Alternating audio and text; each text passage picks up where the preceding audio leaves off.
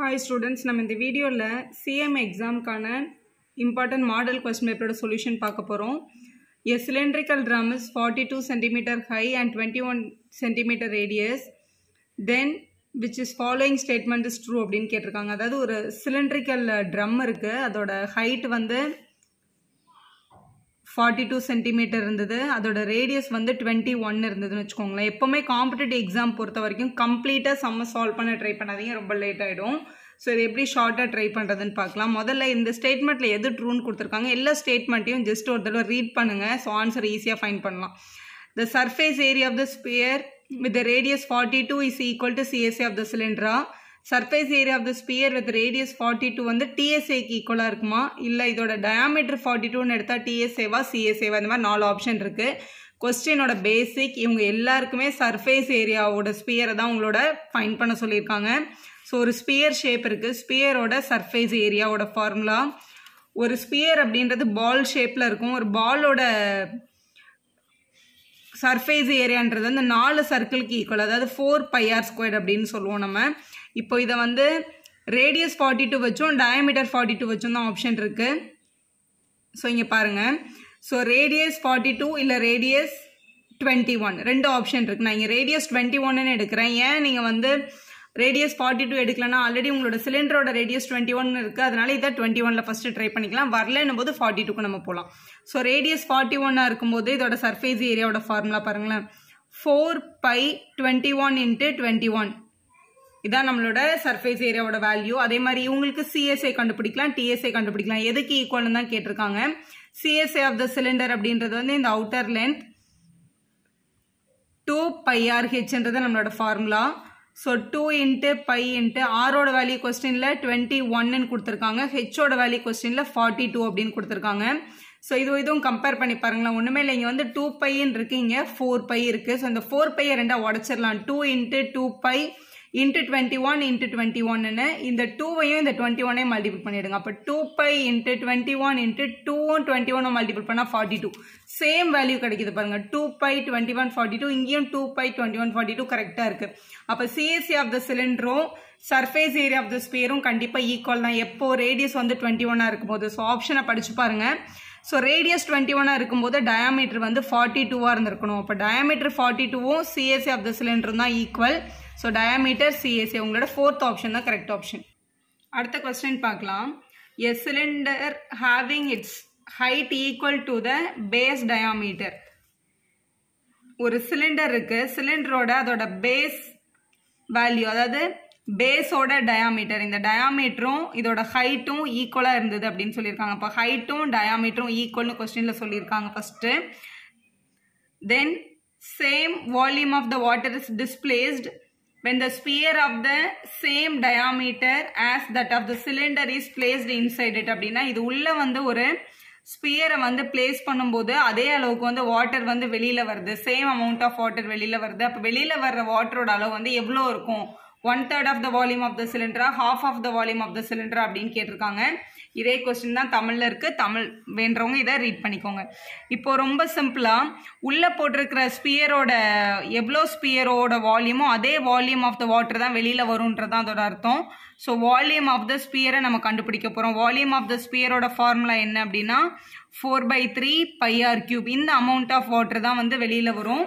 நார்மலா இப்போ ஒரு சிலிண்டரோட வால்யூம் எப்படி இருக்கும், வால்யூம் ஆஃப் த சிலிண்டர், ஏன்னா ரெண்டத்தையும் கம்பேர் பண்ணி தான் இது எவ்வளோ பார்ட் வந்து வெளியில வந்திருக்குன்னு சொல்ல முடியும். முதல்ல இந்த சிலிண்டரோட வால்யூம்னு பார்த்தீங்கன்னா πr²h, ஏன்னா ஒரு சர்க்கிள் தான் இதோட பேசிக். சர்க்கிளோட ஏரியாவுக்கு ஹைட் வளர்த்தா நம்மளோட சிலிண்டர் அப்படின்னு நீங்க ஞாபகம் வச்சுக்கலாம் ஈஸியா.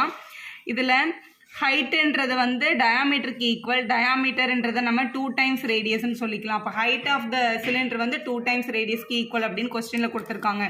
இப்போ இதோட வால்யூம் பாருங்களேன், π × r² × 2hக்கு பதிலாக இந்த 2r அப்ளை பண்ணிக்கலாம். அப்போ π இங்கே ஒரு 2 இருக்கு, இந்த r² இந்த r³ இதுதான் ஆக்சுவலா வால்யூம் ஆஃப் த சிலிண்டர். இப்போ எவ்வளோ வாட்டர் வெளியில வந்திருக்குன்னு கண்டுபிடிக்கிறதுக்கு இதை பாருங்க, 4/3 பை ஆர் கியூப் அப்படியே தான் இருக்கு, பை ஆர் கியூப் இருக்கட்டும். இப்போ இது ரெண்டுத்தையும் கம்பேர் பண்ணி எவ்வளோ போர்ஷன் வெளியில வந்திருக்குன்னு கேட்குறாங்க. ஸோ நான் இது வந்து எல்லாமே வந்து இன் டேர்ம்ஸ் ஆஃப் சிலிண்டரில் தானே உங்களோட கொஸ்டின் கேட்டிருக்காங்க. 1/3 ஆஃப் சிலிண்டரா, ஹாஃப் ஆஃப் த சிலிண்டரான்னு கேட்டிருக்காங்க. ஸோ இதில் சிலிண்டர் ஃபார்முலாவை தனியாக பிரேக் பண்ணும். சிலிண்டரோட வால்யூம் என்ன கிடைச்சிருக்கு?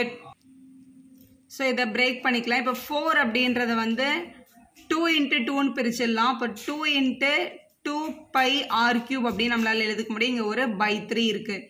ஸோ இதுதான் நம்மளோட வால்யூம் ஆஃப் த சிலிண்டரோட ஃபார்முலா. இப்போ 2/3 அதுதான் நம்மளோட வால்யூம் வந்து வெளியில வரும். ஸோ இது ரெண்டுமே வந்து சிலிண்ட்ரிக்கல் பார்ட்டுக்கு வரல. ஏன்னா 2/3 ஆஃப் த சிலிண்டர்ன்றது கரெக்ட் ஆன்சர். இங்கே 2/3ன்ற ஆப்ஷனே உங்களுக்கு கொடுக்கல. அதுக்கு பதிலாக எப்படி கொடுத்துருக்காங்கன்னு பாருங்க. Twice the volume of a cone அப்படின்னு கொடுத்துருக்காங்க. இப்போ இதே இதில் ஒரு கோன் பேஸ் பண்ணோம்னா கோனோட ஃபார்முலா வந்து 1/3 πr² h தான். ஸோ இதில் ஜஸ்ட் ஹெச்சுக்கு பதிலாக 2r போட்டிங்கன்னா இந்த வேல்யூ கிடைக்குது பாருங்க. ஸோ 2/3 r³ வரும். ஒன்றுமே இல்லை, எப்பவுமே சிலிண்டரில் /3 பண்ணிங்கன்னா அதுதான் உங்களோட கோன் வேல்யூ. அதுதான் இங்கே கிடைச்சிருக்கு. இது வந்து கோன். இதில் எக்ஸ்ட்ரா நம்மளுக்கு ஒரு 2 மட்டும் தான் எக்ஸ்ட்ரா கிடைக்குது. அப்போ twice the volume of the cone அப்படின்றத உங்களோட கரெக்டான ஆப்ஷன் டி ஆப்ஷனில் இருக்கு.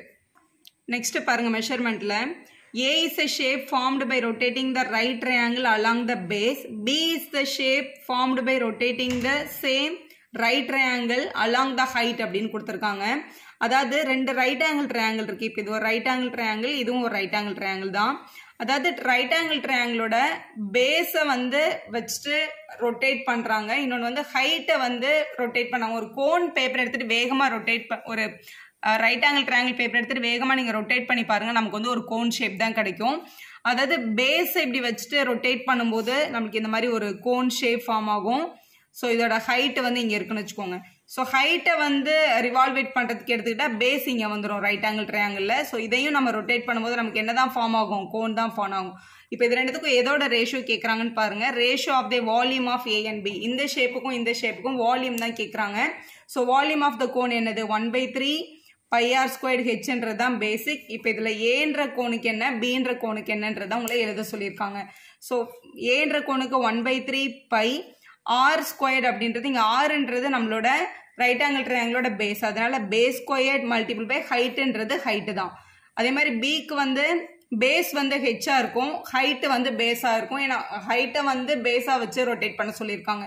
ஸோ வால்யூம் வந்து 1/3 π r²க்கு பதிலாக h²ம் ஹைட்டுக்கு பதிலாக பேஸும் கிடைச்சிடும். இது ரேஷியோன்றதுனால காமனாக இருக்கிற டேர்ம்ஸை கட் பண்ணிடலாம். இங்கே இருக்க 1/3 π, இங்கே இருக்க 1/3 π கட் ஆயிடுச்சு. இங்கே இருக்கிற ஒரு பியும் இங்கே இருக்க ஒரு பியும் கேன்சல், இங்கே இருக்கிற ஒரு ஹெச்சும் இங்கே இருக்க ஒரு ஹெச்சும் கேன்சல் ஆயிடுச்சு. அப்போ ரிமைனிங் வந்து இங்கே ஒரு பி மட்டும் தான் இருக்கும், இங்கே ஹெச் மட்டும் தான் இருக்கும். ஸோ இதுதான் நம்மளோட சரியான ratio. The ratio of height and the base அப்படின்றது தான் சரியான பதில் உங்களோட 3rd ஆப்ஷனில் இருக்கு. நெக்ஸ்ட் கொஸ்டின் பாருங்களேன். The volume of the right circular cylinder கண்டுபிடிக்க சொல்லியிருக்காங்க. Volume of the right circular cylinder, சிலிண்டரோட formula πr² h நமக்கு தெரியும்.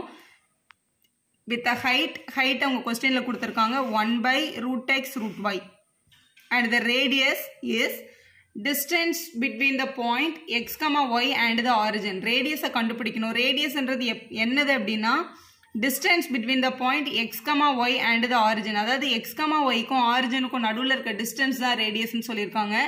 ஸோ டிஸ்டன்ஸோட ஃபார்முலா வந்து √(x2 - x1) ² + y2 - y1 ² நம்ம சின்ன கிளாஸ் ஃபார்முலா. நான் ஃப்ரம் த ஆரிஜின் பண்ணும்போது x - 0 x ஆகிடும், y - 0 y ஆகிடும். அப்போ x² + y² அப்படின்னு எழுதிக்கலாம். இதுதான் நம்மளோட ரேடியஸ். ஸோ ஹைட்டும் ரேடியஸும் கொடுத்துட்டாங்க, வால்யூம் தான் கண்டுபிடிக்க சொல்லியிருக்காங்களே. அப்போ வால்யூம்ஸ் ஈக்குவல் இங்கே சப்ஸ்டியூட் பண்ணிடலாம். இந்த ஃபர்ஸ்ட் ஈக்குவேஷனில் volumes equal to π × r² × h. இப்போ இது r தான், r² வேணும்னா இங்கே இருக்கிற ஸ்கொயர் ரூட் இங்கே வந்தால் ஸ்கொயர் ஆகிடும். அப்போ r²ன்றது வந்து x² + y² தான். ரொம்ப சிம்பிள். இல்லை ஸ்கொயர் ஆன் போத் சைட் பண்ணி நான் கண்டுபிடிச்சேன், அப்படி கூட நீங்கள் சொல்லிக்கலாம். ஸோ இந்த r²க்கு பதிலாக இங்கே என்ன கொடுத்துருக்காங்கன்னா x² + y² கொடுத்துருக்காங்க. மல்டிபிள் பை h வேல்யூ கொஸ்டின்ல என்ன கொடுத்துருக்காங்கன்னா 1/√x × √y அப்படின்னு கொடுத்துருக்காங்க கொஸ்டின்ல. ஸோ இது அடிஷனில் பைனாமியல் இருக்கு. அப்போ இது ரெண்டு பேருக்கும் தான் காமன். அப்போ π × உள்ள ஃபர்ஸ்ட் x² /√x√y ஒரு டேர்ம் கிடைக்கும், பிளஸ் y² /√x√y ஒரு டேர்ம் கிடைக்கும். இதில் வந்து இதே மாதிரி ஆப்ஷன் அங்கே இல்லை, ஏன்னா ஸ்கொயர் டேர்மே அங்கே இல்லை இல்லையா. அதனால இப்போ இதை ஒரு சின்ன சிம்பிளிஃபிகேஷன் தான் பண்ணியிருக்காங்க. x² அப்படின்றத நம்ம x × xன்னு எழுத முடியும் இல்லையா. அதே மாதிரி ஒரு xன்றத √x × √x கூட நம்ம எழுதிக்கலாம். ஏன்னா √x × √x வந்து x தான். ஏன்னா டினாமினேட்டரில் ரூட் டேர்ம் வருதுனால ஒரு டேர்மை நம்ம கேன்சல் பண்ணிக்க முடியும். அதனால இந்த x² வந்து x × root X into root எக்ஸ்ன்னு ஸ்ப்ளிட் பண்ணியிருக்காங்க. டினாமினேட்டரில் root X into root Y. அதே மாதிரி ஒய் ஸ்கொயர்டை வந்து Y into root Y into root ஒய்னு split பண்ணியிருக்காங்க. கீழே வந்து ரூட் எக்ஸும் ரூட் ஒய்யும் இருக்குது. இப்போது காமனாக இருக்கிறத கட் பண்ணிடலாம். ஏன்னா எல்லாமே மல்டிப்பிளில் தானே இருக்குது. அதனால ஒரு டேர்ம் கட் ஆகிருக்கும். அப்போ ரிமைனிங் இருக்கிற டேர்ம் தான் உங்களோட ஆன்சர். அதாவது pi into X into root X by root ஒய்ன்றது ஒரு வேல்யூ. இங்கே Y into root Y by root X அப்படின்றது ஒரு வேல்யூ. இது எல்லாமே வால்யூம்ன்றதுனால ஆன்சர் வந்து கியூபிக் யூனிட்ஸில் தான் நம்ம எழுதியிருக்கணும். உங்களோட X into root X by root Y இங்கே இருக்குது பாருங்கள். உங்களோட சி ஆப்ஷன் கரெக்டாக இருக்குது. வீடியோ யூஸ்ஃபுல்லாக இருந்தால் ஒரு லைக் போடுங்க. உங்கள் ஃப்ரெண்ட்ஸ்க்கும் ஷேர் பண்ணுங்கள். Subscriber channel for more videos.